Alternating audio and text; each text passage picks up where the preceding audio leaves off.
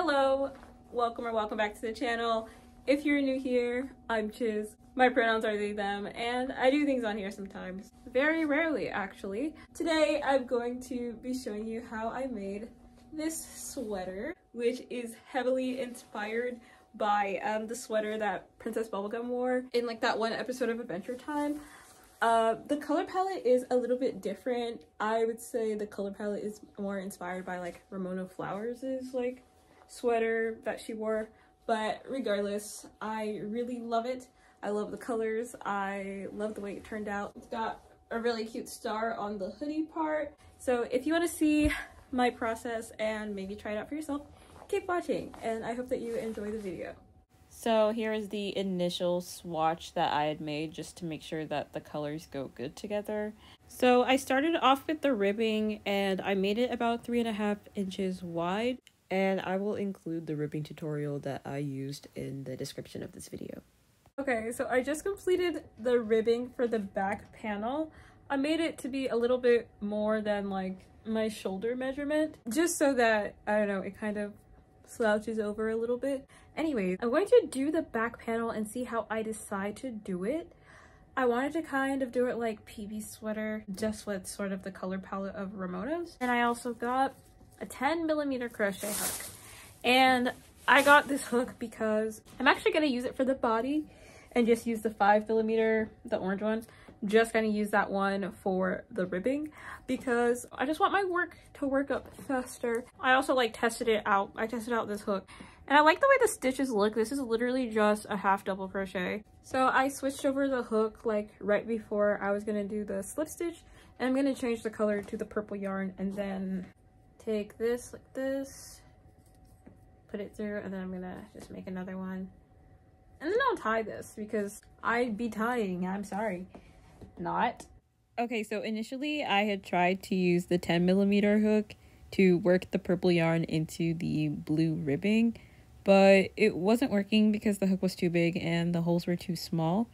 So I switched over to the 5mm hook to create like sort of a mesh stitch. I did the V-stitch. I'll drop a tutorial for it below in the description, but I used the V-stitch to create sort of bigger holes so the 10mm hook could fit through. So this is what that looks like, and the V-stitch is just double crochets, just like spaced out differently.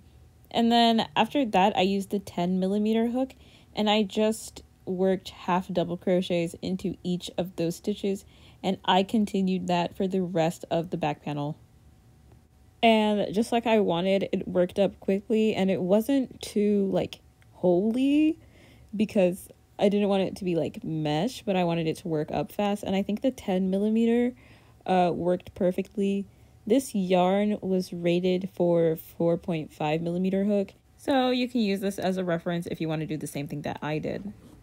I am popping in from the time lapse to remind you guys to stretch your hands, take a break. If you are crocheting, I know, I understand wanting to just keep working, but it's really important to take care of your hands. There are these stretches. It is the linked TikTok video in the description for the stretches that help prevent carpal tunnel. So yeah, please check it out for the health of your hands because I had a hand injury recently and it was the worst.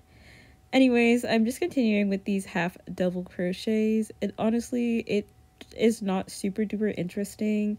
So I'm going to skip forward to where I changed the color. So it's getting dark. The color looks a bit weird, but I worked up like this much. This amounts to 11 inches total. So I'm going to change the color. So as you can see me here, I switched to the orange hook, and I'm doing those same V-stitches that I did at the bottom where the purple connected to the ribbing. So I'm doing the V-stitches for the blue just for some variety, and I'm also like trying to figure out what to do. So this back panel was more of like a test, and I'm really happy I did it like this because it still allowed me to make progress while also testing, and it wasn't even that bad. So I was trying to experiment with like how I wanted the stripes to be, if I wanted a solid band of the pink / magenta color in the middle, or if I wanted to do like random colored stripes. So I tried out the random colored stripes and I found out I actually would like just a solid band for the color change, but I didn't like undo any of my work or anything like that. And since it's the back panel, it's fine. And also it's still like, you know, it's still fine. Okay, so it is the morning of like midnight crocheting madness, but I finished my back panel. It looks like this.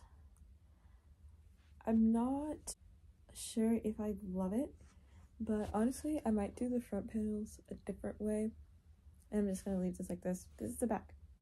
But yeah, I'm working on the ribbing for the front panels. It's 15 stitches wide. I think I should be able to do the front panels today. So my first order of business was doing the ribbing, and I did the ribbing for 2 of the front panels at once, just because I kind of wanted to not have to deal with it, because ribbing is the most annoying and the slowest part.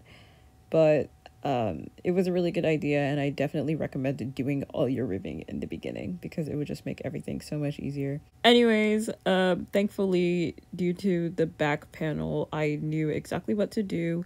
I switched to my 5mm hook to join it, doing the V-stitches, and thankfully I realized that it would be helpful to actually show how I do it. So I would chain 1 and then go into like the opening that made the most sense, but I would always do the same one. So for the ribbing, you know how it's like one's in and one's out. So if I'm doing the out ones, I would always go into the out one, and then I would do my V-stitch, which is double crochet, chain 1, double crochet into the same stitch, and then I would chain 1 again and then go to the next one, so the next outie or the next innie, and do the same thing. Then at the end of the row, I change to my 10mm hook, and I have double crochet into in between the V's, and then in between the V's, if that makes sense, into every possible hole. That's how I do it. And there was no like formula or any rhyme or reason to this, which is why I love crochet so much. So when it came time to change the colors on the front panels, I did 2 rows of the V-stitching in blue. Also, I figured out a better way to change the colors. So when you get to the end of your row, which for me would just be by pulling through, I snip and leaving off a really long tail, so about 12 inches or so, and then I get the new color yarn, and I also switch out my hook to the 10mm because we're not doing any more of the V-stitches. So I switch to the 10mm and grab my new color, which is the magenta, and then I pull right through and I do a chain. So I pull through again essentially, and I tighten, like I pull on both of the colors really tight, and also I started tying it, so doing like a little double knot, and that I find really secures it into place. So yeah, I just continued doing my half double crochets like normal, and I think I did 5 rows of this, and then 2 more rows of the blue V-stitches, and then back to the purple. So I finished one front panel, and then I started working on the other. I wasn't really counting rows, I was just holding it up to the other one to make sure that it was pretty even. And then now we move on to the sleeves. I did write down a pattern for this one as I was doing it, just so I could make the other sleeve equal as well, and to help you guys. So I will write the pattern like on the screen, and you can screenshot it if you want to use it. But I did do like the V-stitch pattern for the sleeve like differently than I did for the panels, because I wanted the sleeves to be like kind of oversized, and so I needed to like do an increase. So previously I had done the V-stitch, like double crochet into 1, chain 1, double crochet into the same one, chain 1 again, and then do the same V into the next like innie or outie, whichever one that you're doing. But for this one, I decided to chain 2 in between each of the sets of V's, just so I can have more space in there. And when I eventually switched to the 10mm hook, I did 2 half double crochets into the space between each set of V's because I chained 2, so I would do 2 half double crochets just to achieve an increase that wasn't too drastic. And this is what it ended up looking like. As you can see, the 2 sleeves are lining up pretty good, and this is exactly what I wanted. Like, they line up almost perfectly, and I'm really happy about that. So the pattern stops after this point, but then after this I didn't really do any increases or anything. I was also working on both of the sleeves at the same time, unlike the front panels where I worked on one and then I worked on the other one after. I was working on them at the same time and matching them up, and I think that was the right move because I tend to forget and I hate counting stitches. And the way I end the rows on the V is I just pick the last stitch and I just do like a regular double crochet. Sometimes I chain 1, sometimes I chain 2. Whatever makes it feel like it's in a more relaxed position is what I'll do. So it was like kind of off of feel, you know. But again, that's the awesome thing about crochet. Like, even if you don't get something exactly the way that I like explained it, or you don't do it exactly the way I did it, it's still gonna work out and you're still gonna have your garment and it's still gonna be fine. Like, you'll figure it out. That's the thing about crochet. You'll figure it out. And here I am showing that color change one more time and the way I go from the half double crochets to the V stitches. But if you want me specifically to explain anything, just let me know in the comments. I'll make like a shorts video or just anything relating to how I did it in this project. Like, sometimes you don't figure it out, you know. I've had a lot of experience crocheting, so maybe I'm clouded by my own experience. But if you need anything specifically like spelled out more, let me know in the comments. I'll be happy to make a shorts video or just a short YouTube video, you know. So I have officially finished the bulk of my sweater. This is the back panel. This is just a swatch. These are the front panels. 1, 2. And these are the sleeves that are going to be in half, of course. I'm only going to attach like half of this up to here. And also the same thing on this side so that we can make room for the hoodie. Now, I don't know about you guys, but honestly, sewing the pieces together for me is the funnest part of making a garment like this. Let me know what you guys think, but I really love sewing pieces together. I know some people dislike it. Okay, hello beautiful people. I can't wait to show you a jacket update. So I sewed the pieces together and this is what we have so far. I'm gonna try it on. Like, I love the cuff of the sleeves. They were perfect. And I like the way it becomes like oversized and stuff. This portion is what worries me a bit. Like, so the hoodie's gonna go over here. And I'm a bit worried that the hoodie's gonna be too big, but I'm not really sure what I can do about that. Like, I can close off some more of these stitches, which like I might do. Maybe a couple more on each side. And then the hoodie is gonna be like that. And then there's also gonna be like blue trim, like blue ribbon going all the way around up the hoodie. So I feel like the hoodie is gonna be a bit big. Yeah, I think I'll just go with that, close it off to about here and maybe about here, and then I'll start on the hoodie and I'll show you guys how the hoodie is. But yeah, so far so great. I'm also gonna put a star on the hood, the back, and I'm gonna show you like the pattern that I use, and I don't remember where I got it. I literally screenshotted it and posted it on my Finsta, and that's where I got it from. Like, I did that in October of 2022. Okay, so I pulled up the star pattern right in front of me, and I'm going to use it as we go. Let's start the hoodie. This is the general anatomy. And we're going to start from here, and we're just going to continue our regular stitches all the way around. So I'll show you. So we're going to start from this corner. I literally put it into whichever one seems like it's the right one. And then I like to leave a fairly long tail, like 6-8 inches, I would say. And so I pulled it through, chain, and then I drag it all the way down, and then I'm ready to continue. So we're just gonna keep doing the same stitch that we did. And if you are planning to do the star or any other shape that needs to be centered, you would need to find the middle part of your back panel. And the way that I did it was just by like counting the stitches until my fingers met in the middle. And then I marked it with a contrasting color string so I know which one is my center stitch.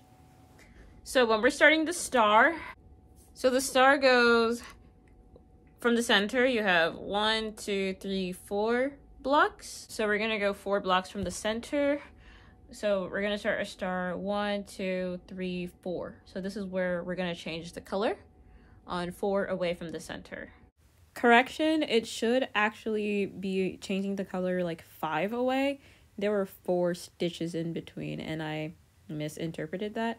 But I did go back and change it, and I'm going to show me changing the color one time because it's kind of the same thing over and over and I don't want this video to get too long. So this is this. Normally I would go like this and continue on, but to change the color, I'm going to pull through this with our new color. And then I'm going to go to the next one. And that is our color change. So I'm gonna cut this off, leaving a fairly long tail. And then we're gonna go back to the purple.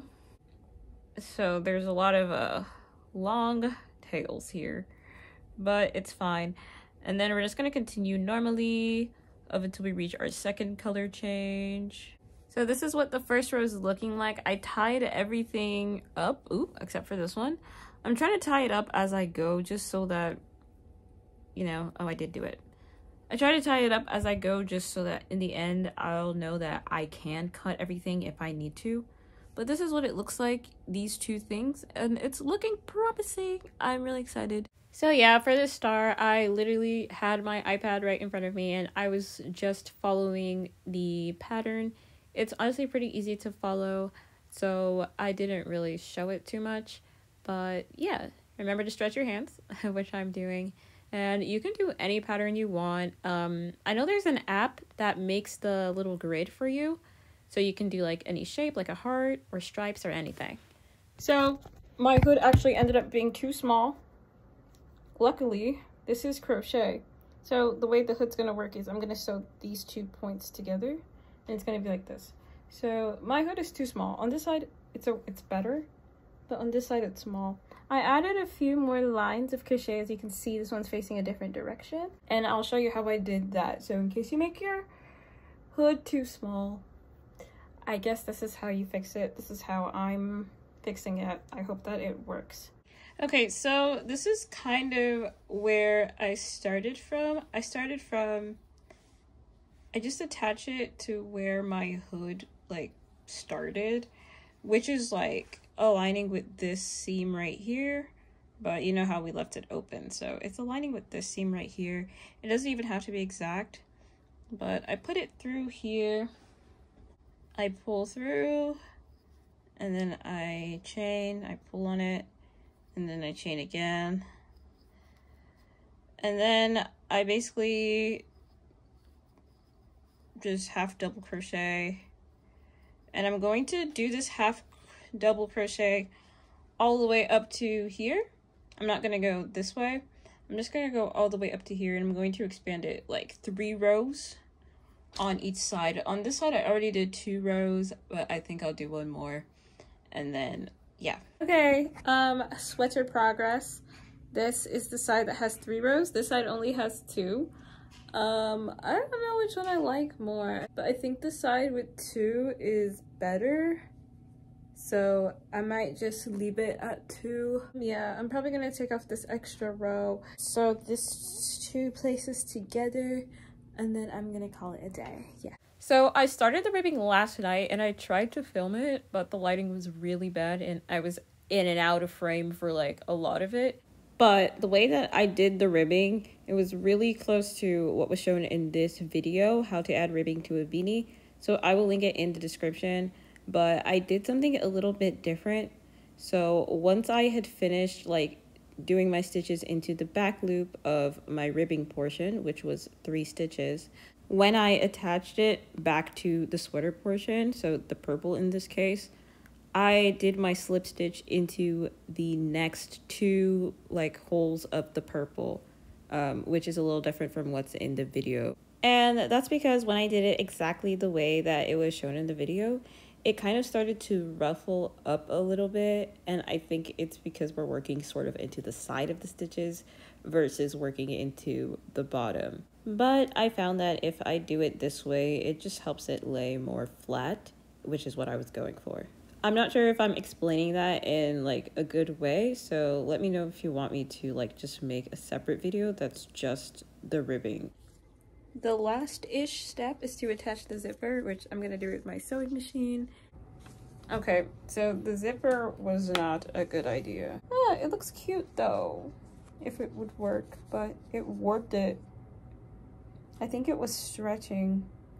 But that's okay. I honestly just like took out the zipper with an X-Acto knife. Like, I cut the threads. I didn't ruin the zipper. But what I'm doing now is, since the inside of my hoodie, which is where the star is, since the inside is like looking kind of ugly when I flip my hoodie over, like when I'm not wearing it, I'm just making sure these are tied really tight and cutting them short. And since I'm still unhappy with the hoodie because I don't like the way it sits over there, so I'm going to fold it in on itself and literally just sew it with like a tapestry needle.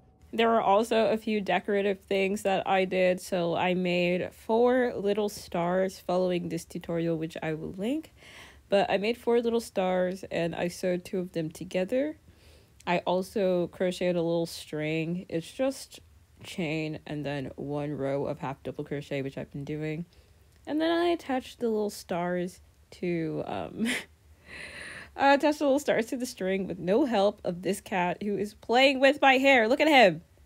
He was pulling my hair so hard. He was like playing with the yarn and I was like, no, go away. So he started playing with my hair. But look at him. He's so cute though. Anyways, with that, I am ready to show you guys the result. And drumroll please. This is the jacket. I am in love with it. I feel like I don't think I would have changed anything about it. Maybe the way I did the hood, obviously, because I made some mistakes. I think eventually I want to put buttons in the front just so I have the option to close it off, but the zipper wasn't really working out. But it's so adorable. Look at the little stars on the string. I think that was such a nice touch, and it really ties in the star on the hood. But yeah, I'm really happy with it, and I can't wait to make more jackets in the future. As always, thank you so much for watching. If you made it to the end of this video, comment a star emoji. Is that too on the nose? Anyways, thank you again for watching, and I will see you in the next one. Bye-bye.